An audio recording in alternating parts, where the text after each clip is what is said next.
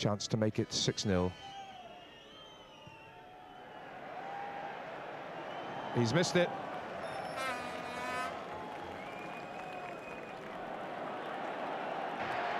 Blanco on the counter-attack. This is typical adventure. Philippe Saint-André. And notice how the backs anticipate this great interplay to Camberabero, unsettling England, and Camberero's recovered it, sees the man galloping up. It's Saint-André, it depends on the bounce, and he's under the post.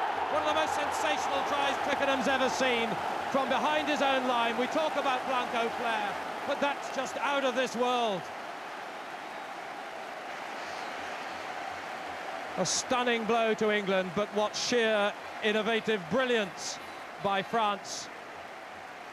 And here we see Sella there, but the important man into the pitch is Camberabero. Look at him here, that he beats them on the outside. He chips over the defence there, regathers it, but he's aware all the time of the men coming up in support. And Saint-André there, all he has to do is gather it. But what tremendous play by the French there. They turned defence straight into attack there with a try under the post by Saint-André.